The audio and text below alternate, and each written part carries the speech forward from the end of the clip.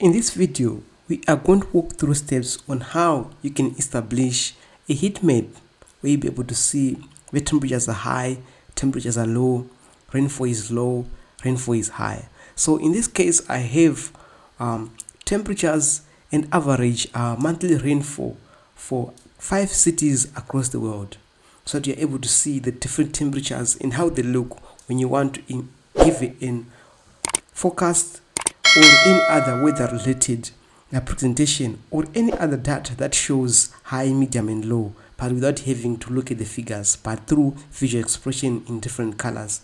So we're going to use the 3-scale scheme that comes with Microsoft Excel by default, so that we're able to express these values easily. So for you to do that, you have to use what is called conditional formatting. So here, let's walk through the first stage of how it looks.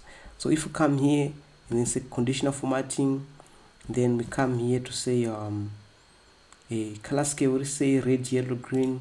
So as you can see, once we've done that, it appears like this, but you can see that here it's clearly visible because of higher figures, and here it's somehow not very clear because you can see here it's a bit green and a bit yellow there. So let's select this, come under conditional formatting and format it using any of these other colors. So if we use red, you can see it comes like this. Then if you come and use color scale and want to use yellow and green, as you can see here, yellow and green shows that here is high, here is high and is low. Just like here we say red is high, and yellowish it goes fading down. But then you can further adjust these rules. So if you come into conditional formatting and you say manage rules, under manage rules here, you can be able to either delete the rule or edit the rule.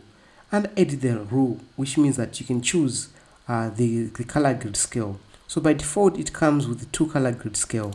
So here you can say a 3 color grid scale, and then you can define your lowest point. Which one do you want it? Let's say this to be this grayer, and then we say this should be medium grayer, and then this one here, it can be bitter grayer. You can choose, and then once you click apply, you will see that this is what happens with that graph. It appears like this. But these are all options that comes in with customizing these rules, and you can do that to make them fit in depending on your taste and choice. So this is how you do it in Microsoft Excel. So I would like to say thank you for watching this video, and see you in the next one.